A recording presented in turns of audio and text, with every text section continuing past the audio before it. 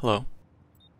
I've gotten some feedback that I mentioned that occasionally you'll get into a situation on the boss waves on Pier 93 where you have a boss that gets aggressive and you can't kill it because it'll end the wave.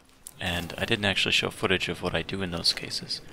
So I thought I'd make a quick video, just a little 4-minute video, of me doing this wave 5 where I happen to get Joe Farrow as the boss.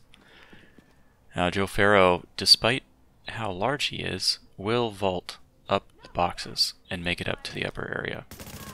And because of this, he will get aggressive and approach me. So what I like to do is run with the flashbang in this case. And I just kite him up and down the hallway.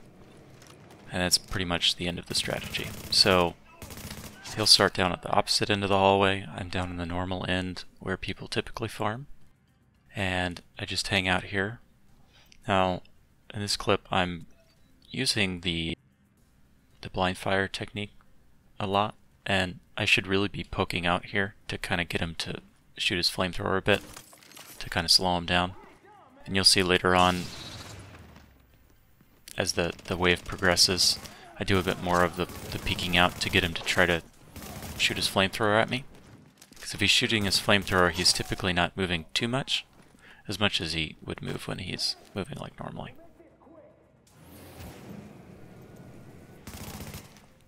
By the way, he slowly advances just like the minigun enemies would. And when he gets too close, I just hit him with a flashbang sticky bomb, and I run down to the other end.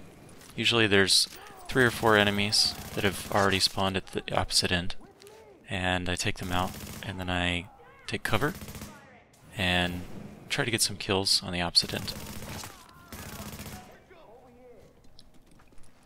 Ultimately, what this ends up costing me is somewhere around 2,000 or 3,000 shade tech.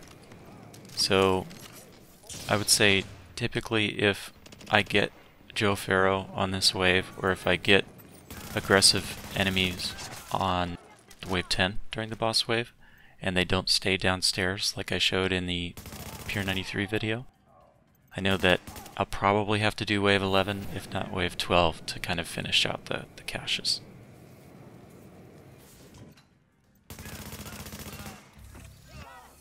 And on my recent live stream where I'm playing around with Lone Star, I also get Joe Farrow when I'm in Powerhouse, and you can reference that point as well if you want to kind of see what I do on Powerhouse to avoid Joe Farrow.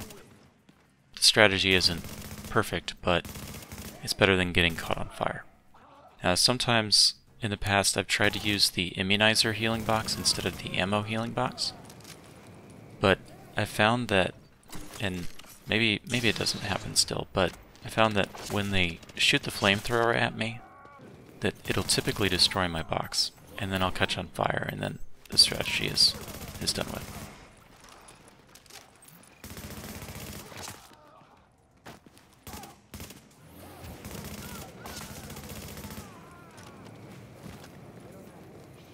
So Joe Farrow will really only catch you on fire if you let him hit you with his flamethrower for about 2 full seconds.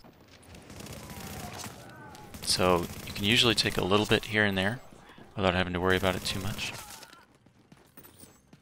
And I'm so concentrated on moving up and down the hallway that I actually forget the boss timer. But luckily I kill him in time. So that is how I deal with bosses on wave 10 or wave 5 who are aggressive and who you can't kill without ending the wave prematurely. Thanks for watching, and we'll see you on the next video.